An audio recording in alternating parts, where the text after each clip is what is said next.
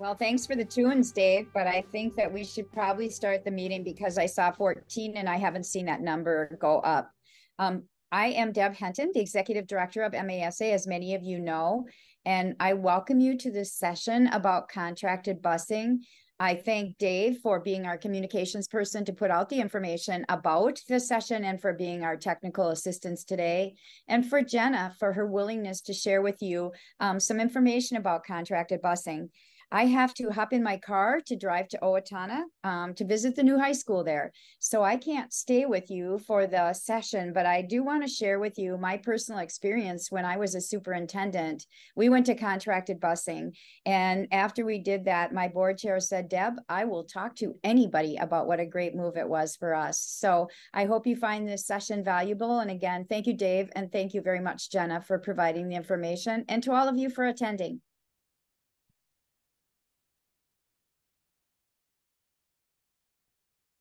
All right. Thank you so much, Deb, for that wonderful introduction. I am so happy to get to be here today and talk with all of you.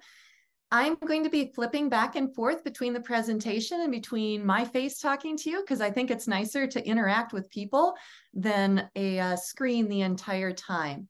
If at any point during the presentation you have a question, please do not be afraid to hop in and ask it. I really want this to be what you need today and what you're looking for to answer your questions. So the presentation I have is a baseline, and my aim is to really be helpful to you. I'm going to share my screen here to start off.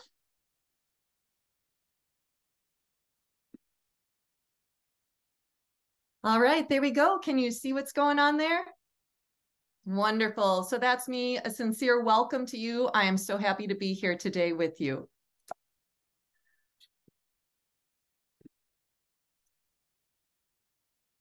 And there's nothing like a little humor to start things off with. Everyone is in awe of the lion tamer in a cage with half a dozen lions. Everyone but a school bus driver. I know this is true. I actually started driving bus when I was 18. Yes, that is legal. It was my senior year in high school. I turned 18 in September of that year. And Dad said, you're going to do it. And the way that that worked in my house was okay. So I did. I have three intentions today to talk about with you. The first is to clarify the responsibility of transportation contractors. The second is to promote best practices for communication with transportation contractors. There's a lot of moving pieces, and like anything, for it to run smoothly, communication is key. I'll speak a little to technology and how that can aid in the process as well. And then I believe most importantly for this group, help you develop expectations for potential contractors. Does that sound good to you? All right, away we go. So Minnesota school districts and contractors, a great partnership.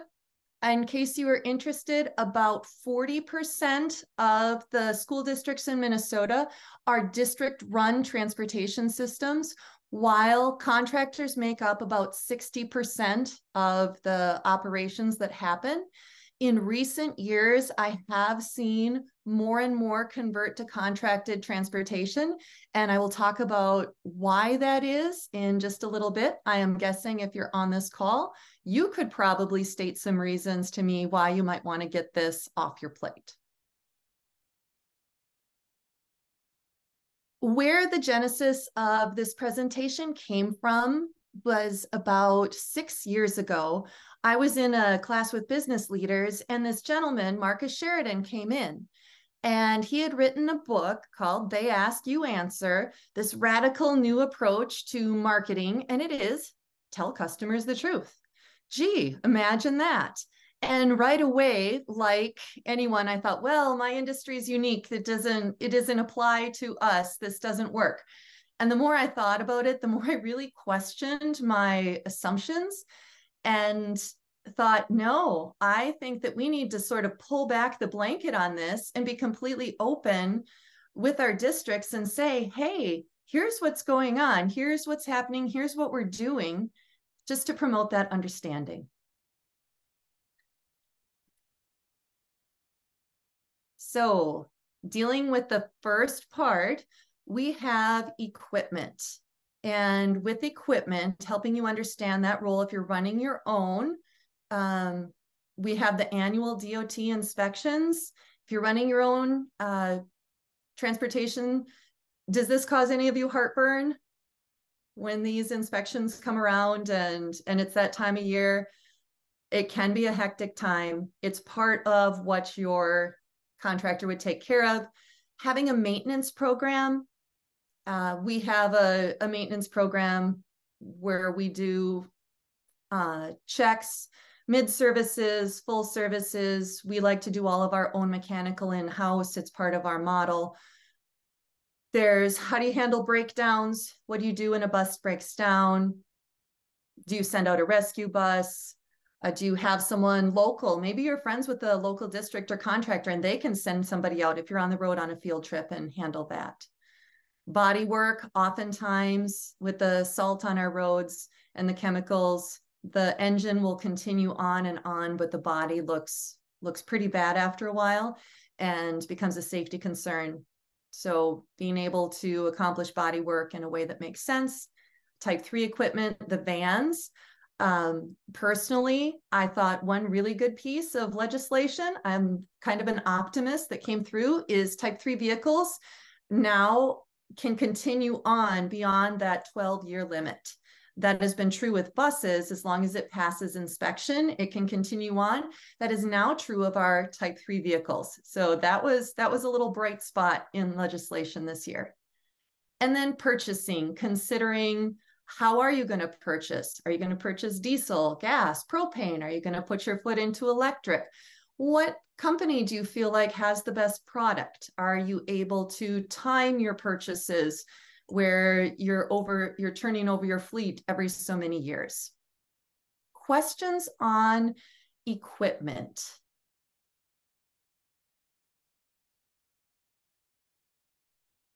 Okie dokie. Then we have staffing.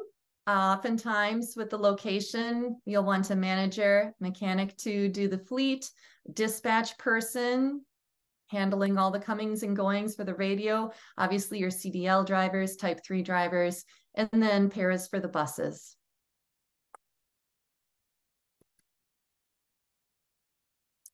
All right, so that was a little bit of an overview of what we provide for districts. Best practices in communication.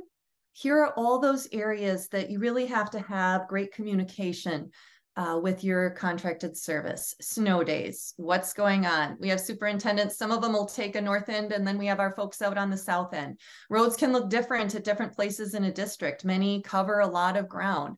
So you want to have great communication. I will tell you, most likely if your provider is telling you it's not safe to go, it really is because it's not safe to go. We prefer to go to school. Just so you're aware, our contract is usually based off so many days. So if it's able to run, yeah, we would prefer to run. Discipline issues, you have to have that down pat. How does it work with the driver on the bus as well as the school? What's the communication?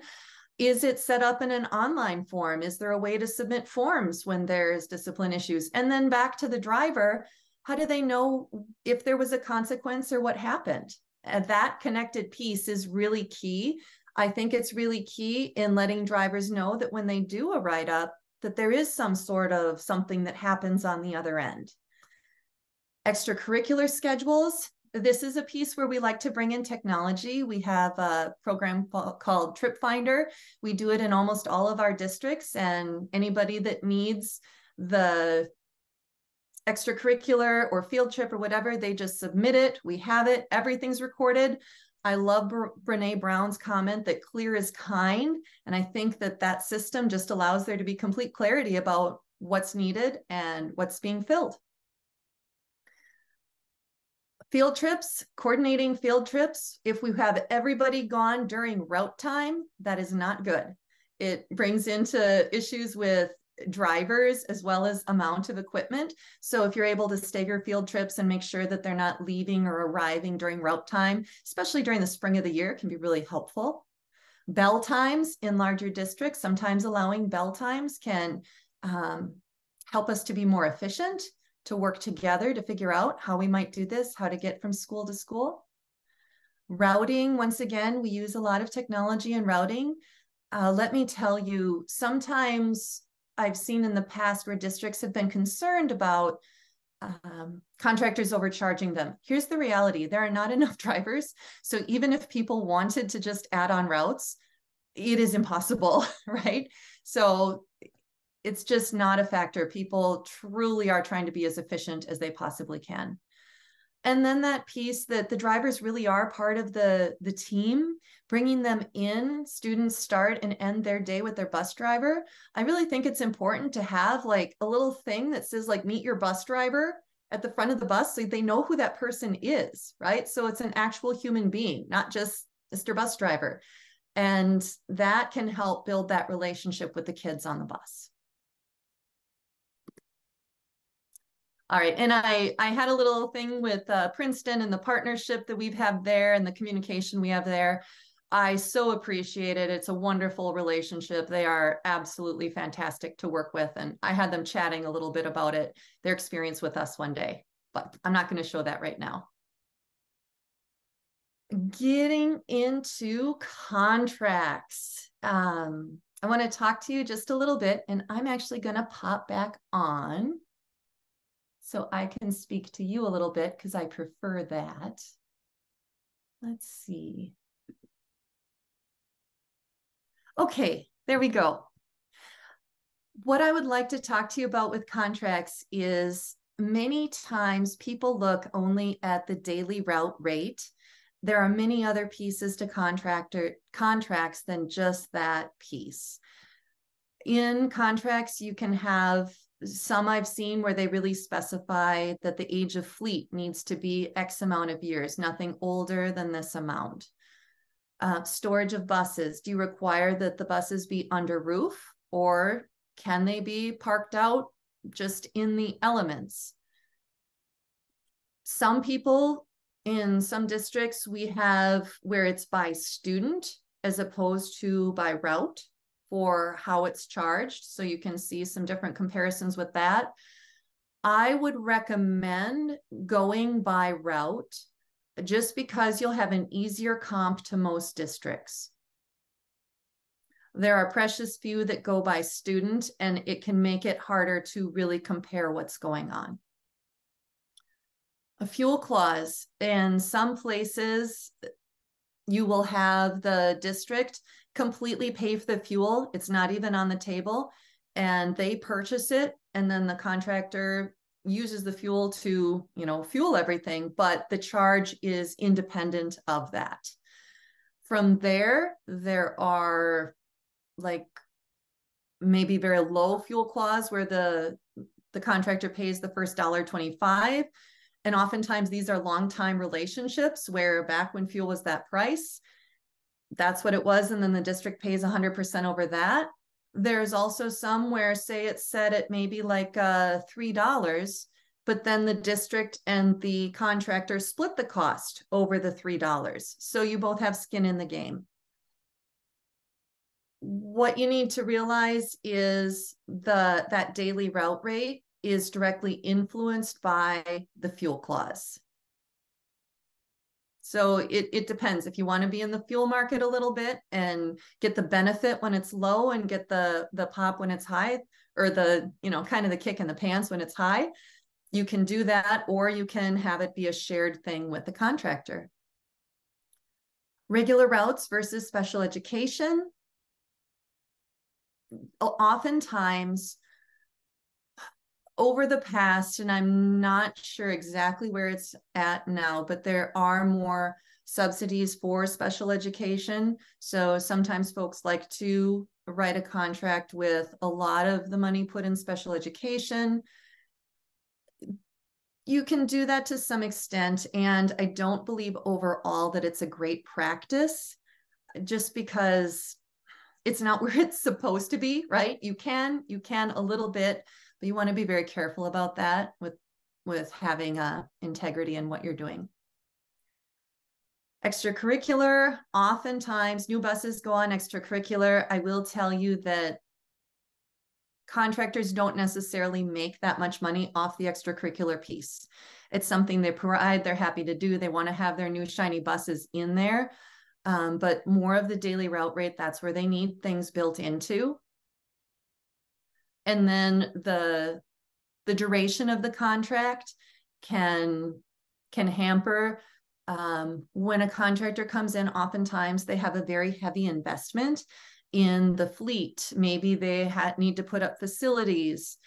There's lots of pieces to that, and banks like to see at least 4 years.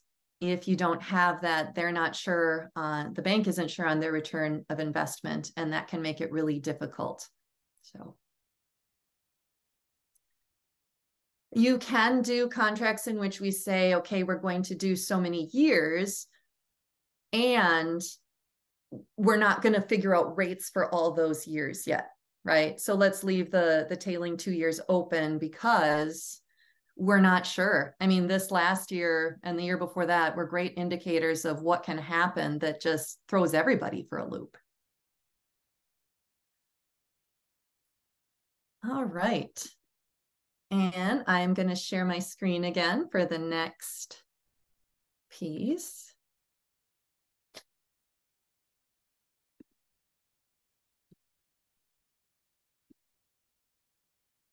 There we go.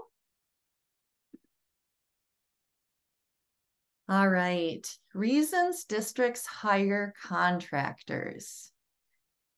I would love to actually hear from you. If you're attending this, I'm really curious, why are you attending today? What are you interested in? What reasons might you want to hire a contractor? See, I was a teacher, so I was a high school teacher, so you get this part of me now where I want to engage with you and find out. Hi, Bill Grantz at St. Peter's Schools. I'm here because we are preparing to put out for a RFP for contracted services, and just wanted to learn more about the pieces that should be included in that. Absolutely. Thank you. I appreciate you having your screen on and talking to me.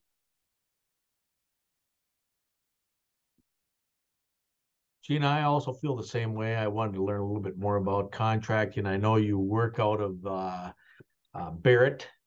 Yes. So I go by there many times, but I look at the shortage of bus drivers, kind of watching that very closely, and maybe there are things we can do here from extracurricular itself, but then sometimes the bus routes are kind of a big deal because we need them. We have subs many times. I drive a bus route once in a while, but I'm saying it's going to be a critical issue as time moves on for licensed bus drivers. Agree. Thank you. I just needed to learn a little bit more about it. Absolutely. And if you guys would like, I can talk a little bit more. I do have the training, the ELDT piece on this slide. And I can, if that's something people would like to hear more about, I can speak more to that as well. I am a little bit curious about that. We work through the Northwest Service Co-op right now, and they charge, depending upon the number of people they have there, because it's quite a lengthy training. We pay participant costs. It might be $30 one time, it might be $60 one, and if there's only 3 people, it might be $200. That has been an issue for some new drivers coming in here, which we have paid for. But I don't know why the licensing has become such a crazy thing, because we never had it before. But yes, Randy, I hear you.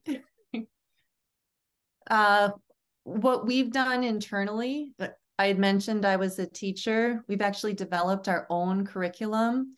And in order to help bring in drivers, you will often see companies putting up like $1,000 signing bonus, $2,000, $5,000. Well, the quickest way to tick off your current drivers, I believe, is to give somebody brand new a chunk of change like that. So I've been heard to say, and I hope I never need to eat my size 9, but I've been heard to say that we will never do that. And I may have to eat my shoes someday for that. What we do instead is we have our own training program.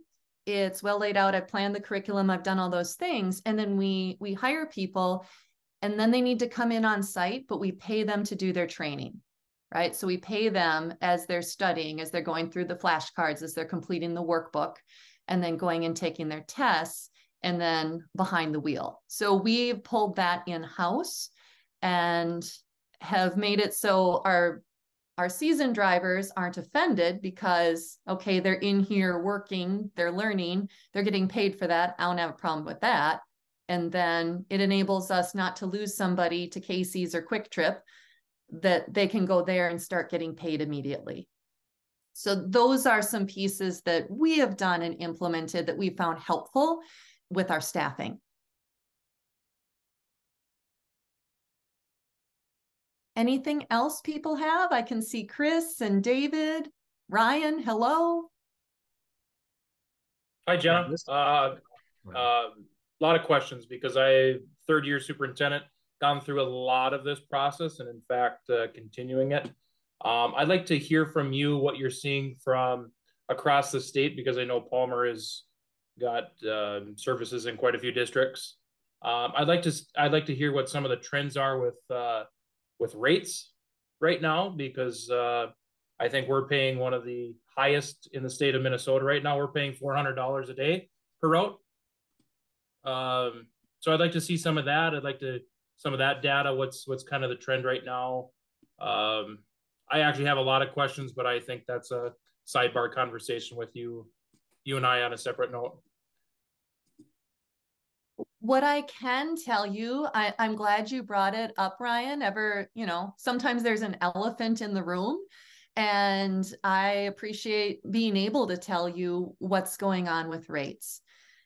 What I can tell you is in this last year, we've been partners with districts in some places. We're almost in our 50th year. Through the years, we've had times where often we're just mirrored, right? Your district gets 2%, we get 2%. There have been times when districts got 0, we've actually gone along with them and gotten 0, right? What has happened in the last couple of years with inflation I came in certain districts where we really needed a market correction and was asking, and honestly ended up receiving, because sincerely we needed a double-digit increase with driver wages, with the legislation on unemployment, with the safe and sick time, with all these pieces, and inflation being, so if inflation was 9% the previous year and we ended up with a 2%, do you know what I mean? Because that's what our contract was. And then you compound that on another year of like 7%, and our contract, we get another 2% or maybe 3%. When we're coming into negotiating, then we ended up asking for more. I would ask that your contractor lay out the reason why.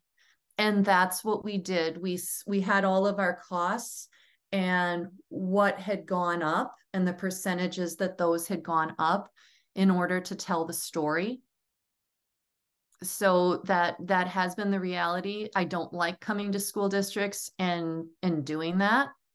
And if we want to continue to exist in order to train drivers, in order to be staffed, in order to do all these things, I can speak to that has been a reality. I'm not sure if that's helpful to you, Ryan. I hope it is. Yeah, it is. I appreciate that, Jenna. I think my district is just in a unique situation because I don't have contractors around. It's very slim pickings. So, and Mr. Brewer can say the same. We're neighboring districts, so it's difficult. And I apologize. Where are you located? Northwest Minnesota, Clearbrook-Gonvick. Yeah. If you would like to know do you mind if I talk to you about what I think could be effective in an area like yours? I think you would want 2 or 3 districts to get together, and with that, put out a joint RFP. Because even for someone like us, like, we'd love to help you, right? But a onesie twosie can be really difficult. If we can have a little bit of a hub in an area, it can make sense. We can provide the support, because if we come in and do what you're doing now, we'll have a lot of the same results. But if we're able to do our model where, like for us, core value number 4, we're a business family and we help each other, we can deploy our resources there. We can work together. Can we have a mechanic that serves the different ones? How can we pool that to truly be successful? And then with that as well, I mean, we have 2 recruiters on staff.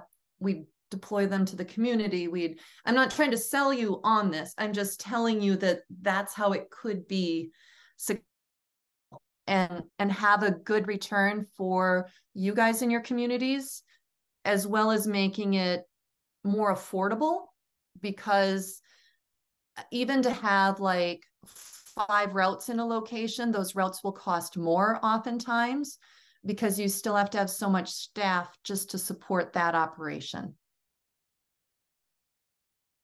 No, it makes total sense. In fact, my transportation consultant who you work with a lot yourself on your contracts, and has had conversations with you. So he's reiterated that same concept. So I appreciate that.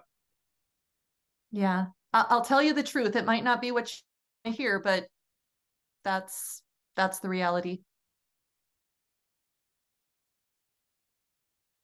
Anything else? Let's see. I'm the director of transportation with contractors. We have historically always used 1 and recently had the need to use 2. I'm curious as to what is happening in other districts. We have seen a lot of different things. I would say in some places we're the only contractor. In other places, there are 2, or in St. Cloud, there's multiple contractors, and we're one of many there. I believe that it can be a little more complicated, and that you need to bring more people to the table and promote a great relationship. But we have great relationships with our fellow contractors and help each other to make sure that we can get the job done and that your service is smooth, because at the end of the day, we're providing the service to the district. Okay. All right. I am going to share my screen and flash up I believe it's my last one.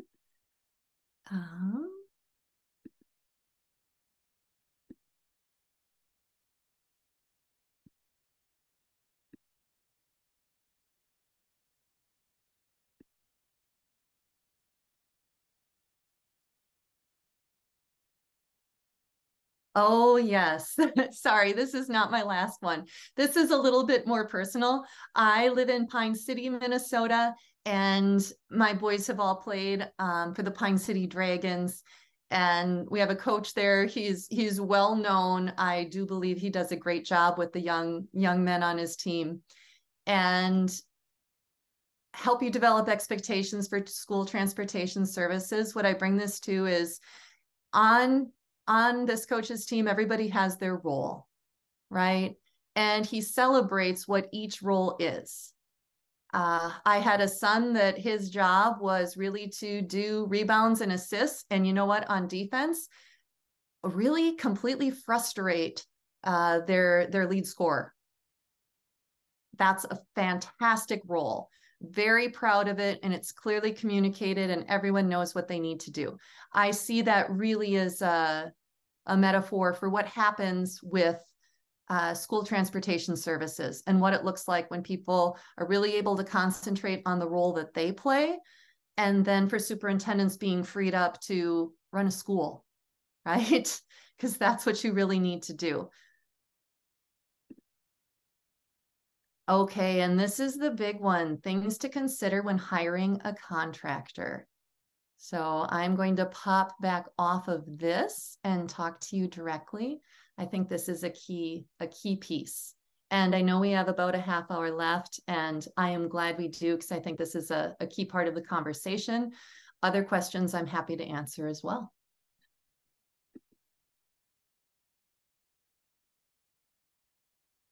Okay. The biggest thing, if you are considering contracted transportation, or even if you're at the place where you're looking at an RFP, I really recommend talk to your colleagues, which I know you guys all do, right? I know, especially on snow days. I had not Todd Lee, but Tom Lee, who was in Waseca with us. He's like, we're all lemmings, you know? So it's like, okay, what are we doing today? And then we all try to figure out, are you canceling school or not?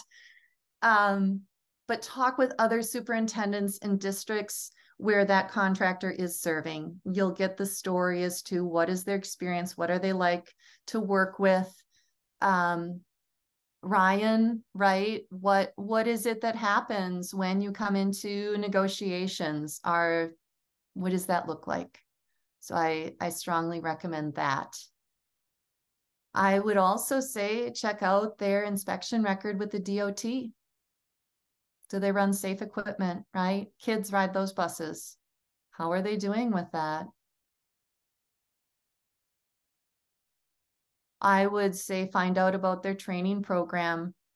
You know, if you're having trouble finding drivers, it's not like they have a magic wand.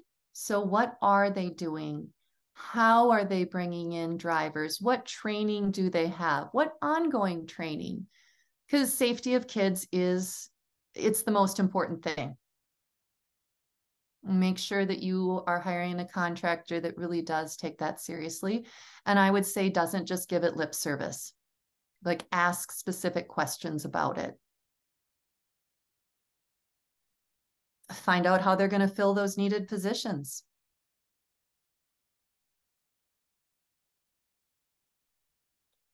I'd look carefully at the proposals. I had alluded to this before. I once went into a negotiation and I was shown rates that were considerably lower than ours, and asked if we would do that. And I just, by the way, I said, well, what is the fuel clause in that district? Well, it turned out that the school district in that district paid entirely for the fuel. So I was like, no, I want that deal. You guys give me that rate and pay for the fuel, like rock on. So it was just sort of a kind of a funny moment in a way, but also very striking to me, the things that I really noticed, but maybe aren't on the top of radar for folks in schools, because that makes a big difference in what the rate is. I would say if you're looking at going out there, sometimes people like to dangle a shiny object. And if someone is like promising you an entire brand new fleet of buses, I would be more concerned and curious about that. What would the fleet look like in how many years? And if this person is growing, are they going to take those buses out and put them somewhere else? And then, you know, after they've been here a few years, and leave us with something else? Maybe not, but it would be something that I would be curious about. Are they a reputable company with a long history? You're dealing with people that are going to be hauling the kids in your district. And if you do run your own transportation, I've heard very often food service and transportation, right, can be the bane of your existence. By outsourcing this, you want to get it off your plate, and you want someone that's going to take it off your plate and not have it still be there. And now you just got another headache and you're paying more for it.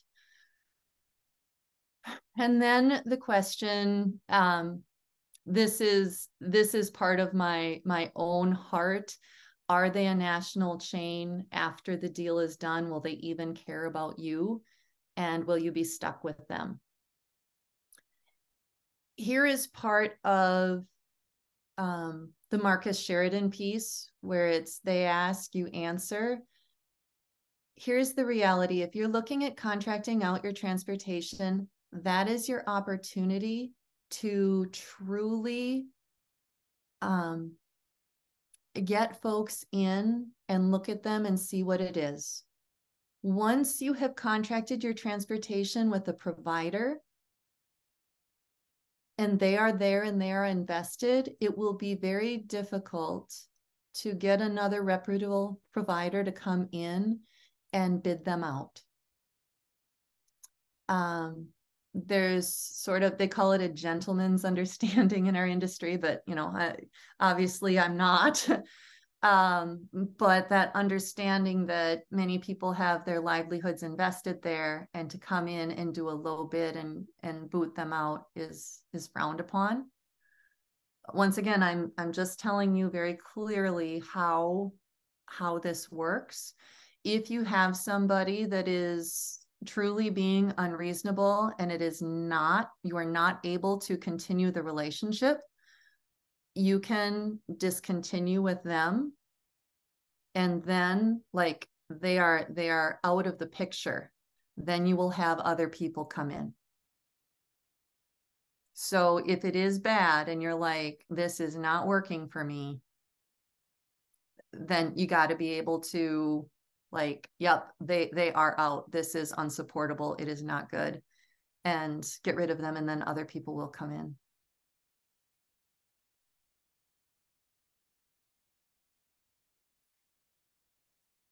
In questions on that, I welcome them.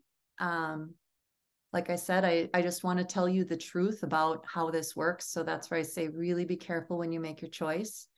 There are wonderful contractors out there. There are wonderful people that dedicate their lives to student transportation. You want to have one of those who's going to truly be a partner and work with you through the ups and downs and through the years, and figure out how they can support you in getting your kids to school, right?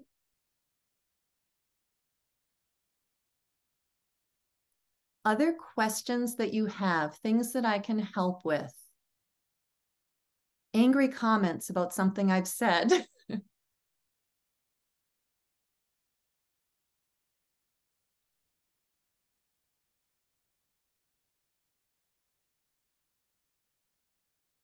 So if you have contracted services, but you feel it's your duty to go out for an RFP, how do you go about that? You can still publish your RFP and send it out, right?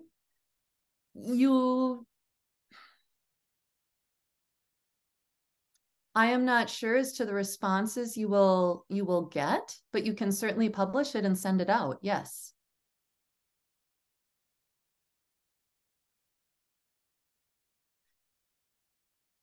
You can reach out to individual contractors. Like if you are really interested and really looking, I do know that my first question would be, are you happy with the service you're receiving? Do you have a good relationship with your current contractor?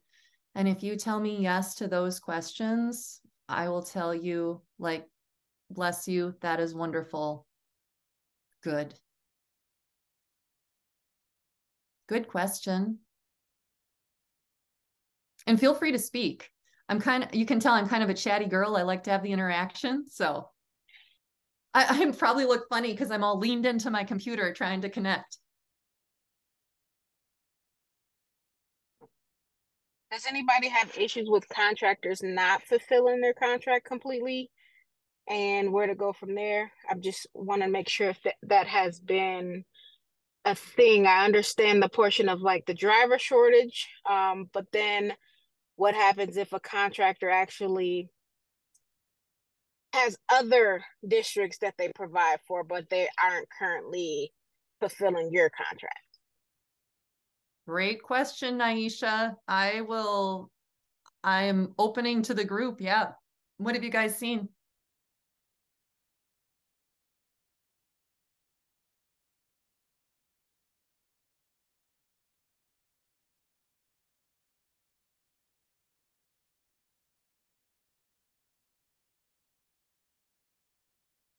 I can speak to a little bit of our experience with this.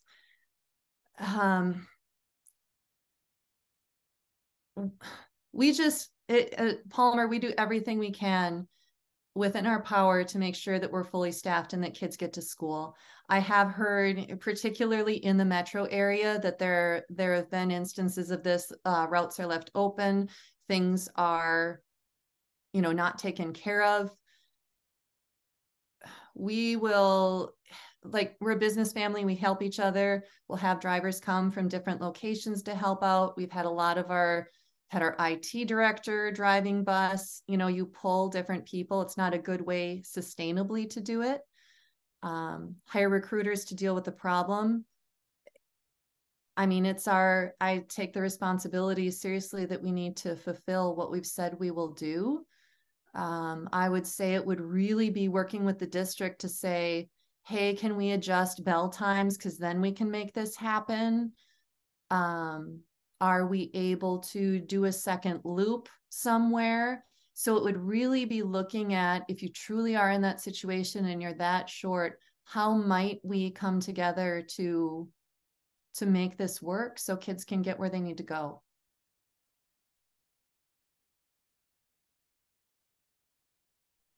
I don't know. It answers, a great deal. I just have kind of another question. Has anybody dealt with or because I understand that even coming from like a contractor perspective in the industry where you just make it work, you figure it out, everybody goes through. And so I'm not from the contractor side now. And I think there's a difference this year for me with the contractor because I've never seen the change in things. And there's a lot of laws that changed a lot of things that are pretty much having the contractor, the new law that's coming out that's going to start in January when it comes to time off. And then you have, the unemployment. So there are a lot of different challenges for contractors. But I do wonder if you're from like the district side or the contractor side, how you're handling situations of not fulfilling the contract completely, because as a district, I don't want to be in a position of, okay, we're going to have to do this and go to the extreme because of it. And, the industry is small, especially in the metro area. It's not that big. There's not that many contractors, you know what I mean? But at the same time, we want to make sure that we are being fulfilled with what we should. We have a primary contractor. That's what I said in the chat. We've never had more than one. We've always had just our one primary, and this year we had to step in and add an additional one to back up the other one. And that backup is happening while our primary contractor runs routes for other districts.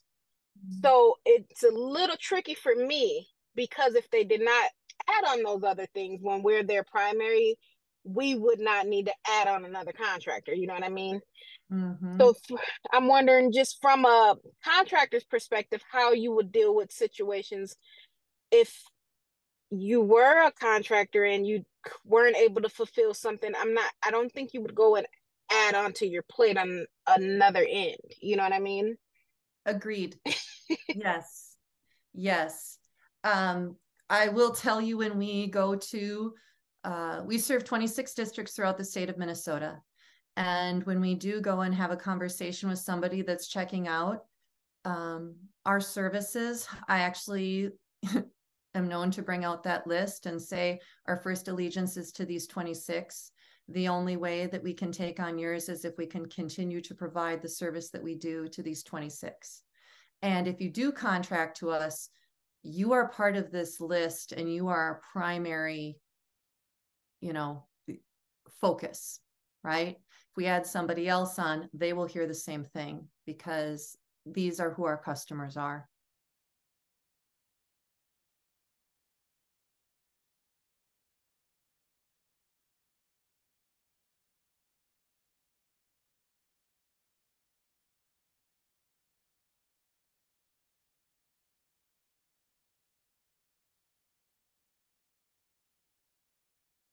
Yeah, Naisha, I am sorry you're experiencing that.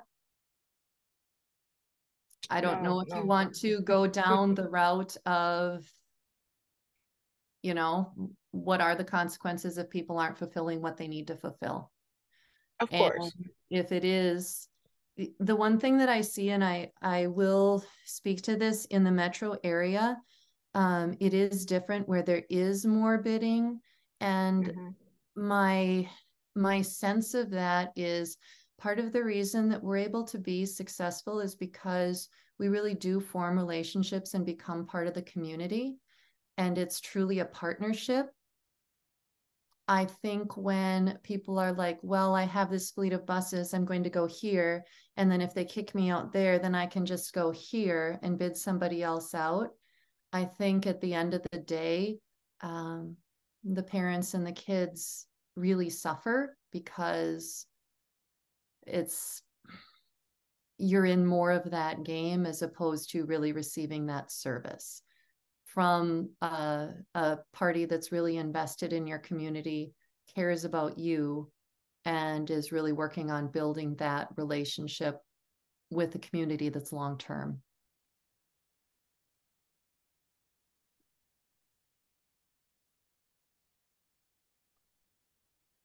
Okay, time for an uncomfortable question. So long before I came to the district that I'm in, I understand that a different bus service was here 20 years ago and went to a different bus service. Mm-hmm. And the existing bus service, when they heard that they were considering going to another service, lined their buses up down Main Street and packed the boardroom and fought against the decision. Is that typical behavior for bus companies? In your particular situation, I think there was a long history between the two parties involved.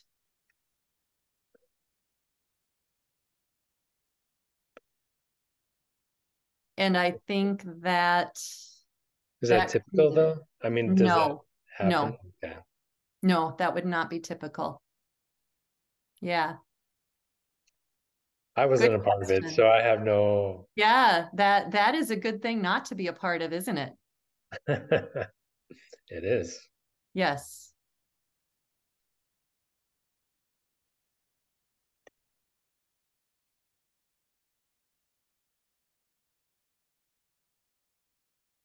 Was that a good enough answer, Bill? And if you want to talk more about it offline, I am more than happy to do that.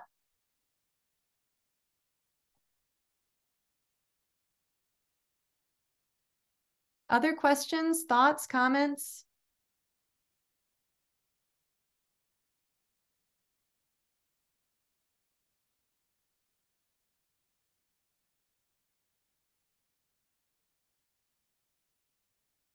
All right. I can go on just a little bit here. Sharing the screen again. All right. So I hope that today I have honored my intentions, clarifying the responsibilities of transportation contractors, promoting best practices of communication, which I believe is so key to a successful relationship, and helping you develop your expectations for potential contractors.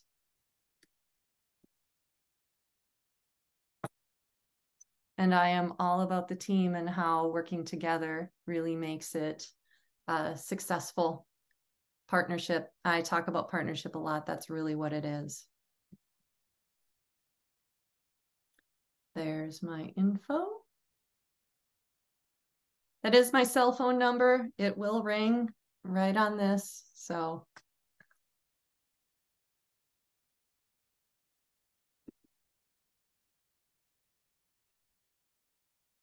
all right. Anything else that I can help you with?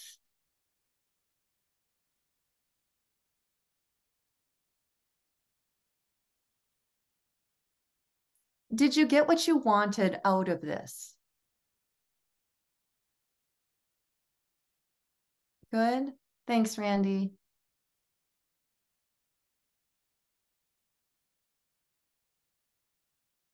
Gina, I think the biggest piece that I take away is that forming that trust with that company, because we never want to give up our business within the school business. Yeah, that's the tough part for me. We have a transportation business, but then how do you form that trust that you're not being overcharged? I mean, that kind of is a barrier. I've been with both now, and I've seen both sides, but it's always negotiable. I know there's costs on both ends, and that's why I kind of express that piece, because that's the scary part. We don't know. Right. That trust is a big deal. It really is. You know, it's public information. You can pull contracts from surrounding districts. Sometimes there's things like you might have a district where they cover a ton of miles. And in that case, it might be more expensive, but it's just because the mileage being covered is so much greater than in another area that can be more compact. So there's multiple pieces, but I think looking into that can be helpful to give you some peace of mind as to what is going on around you.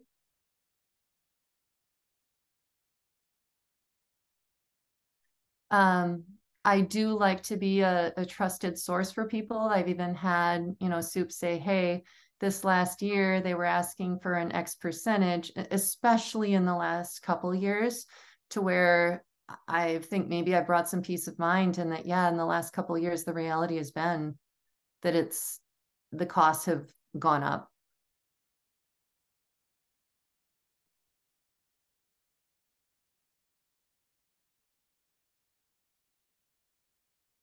There was a question in the chat from Bruce. It said, when Bruce. assuming a new contract / district, what has been your typical path of action with the existing fleet / drivers in the district? Yeah, thank you, Bruce. And thanks for bringing that up, Dave. I appreciate it. What we do is we usually purchase the existing fleet. So we will put in an offer for those assets as part of, you know, the deal. And we'll say, okay, for all of your buses, we'll have them evaluated by an outside source and then offer that. So maybe the entire fleet is, you know, 1.1 million. And we would purchase that usually over like a 5-year term or something, with maybe 5% interest, something like that. And that can especially offset the costs in the first couple of years. As far as the drivers, your drivers, we would really want as our drivers, right? The drivers in St. Clair, Minnesota are the St. Clair, Minnesota drivers, right? And at the end of the day, bus drivers drive for kids. They drive because they love kids, right? And whether it's for the school district or for a company that's taking care of things, that tends to be their promotional, and it's important to get them onboarded, really make them feel welcome and part of the team. Yeah, great question, Bruce. Thank you.